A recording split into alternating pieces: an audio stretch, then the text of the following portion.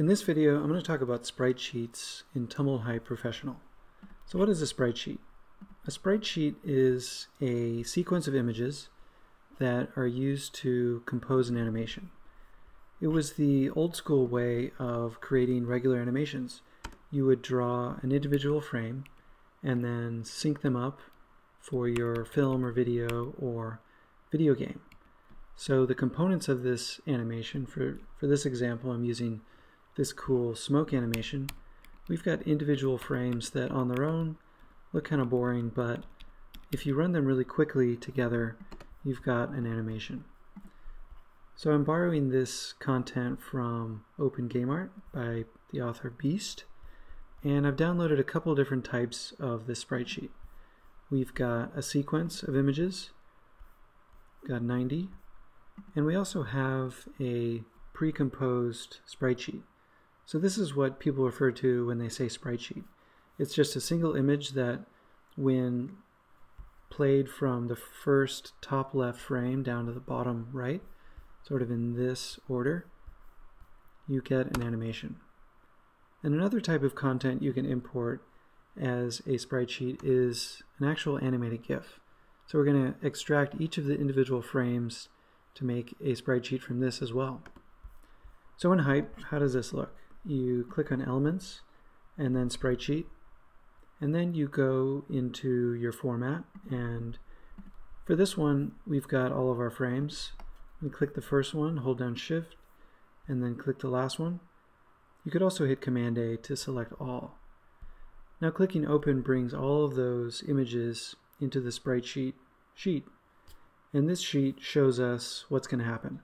We've got 30 frames per second, and because we have this many frames, we've got a 3-second and 1 frame duration. If you have any borders, you can adjust the margins, and the sprite spacing actually gives you a little more control. Let's say if we increase this a little bit, that's useful if your sprite sheet is not really a perfect grid. So I'm going to bring this back down to 0. Now when you click Insert, it puts in this animation, and you see that we have a little line showing where the animation loops, and we have a really smooth animation. If you want to get back into that and edit it, click this. But now I'm going to jump into and insert the different type, which is the Precomposed sprite sheet.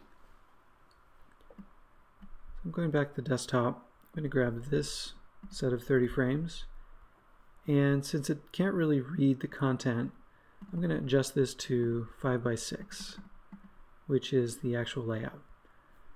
So we have the default here of 30, but I'm going to bring this down to 10 just to show you how that looks. We also have a looping duration, and here's how this type looks. You can see with a slower frame rate, it's not as smooth, but maybe this is an effect you want. Now for the final type of content, I'm going to make a new scene. I'm going back into Elements and Sprite Sheet and grabbing that GIF from the desktop. Now when you import this, it's going to extract each of the frames of your animated GIF and give you an estimate of the frame rate. Now clicking Insert, of course you can resize these. Clicking Insert gives you this animated GIF, and now you have total control over any pre-existing animated GIF you've created. You can do things like reverse them in the Sprite Sheet action panel. So now we can see this in reverse and have the sort of sun movement going upwards. And of course when you preview this in your browser and compare it to the original, it's moving in the opposite direction. So a quick note about how this looks when you export. I'm going to put these all on my desktop, call it Sprite. Now when I view what Hype generates, it actually converts that animated GIF into separate frames. So here are the individual frames that are being shown. And for this PNG, the 30 frames, it's actually importing the image itself. And for the last image, it's creating separate frames of the file and showing them in a sequence. But for each of these different sprite sheets, we only have a single image. When you're importing your elements, it's important to get your file size really low. So if you're only showing the sprite sheet at about maybe 100 by 100, this size is a little too big. So in Preview, you can go to Tools, Adjust Size, get this down to 1080, and re-import this. So that's Sprite Sheets in Tumult Hype 4. If you have any questions as you get going with this, let us know in the comments below.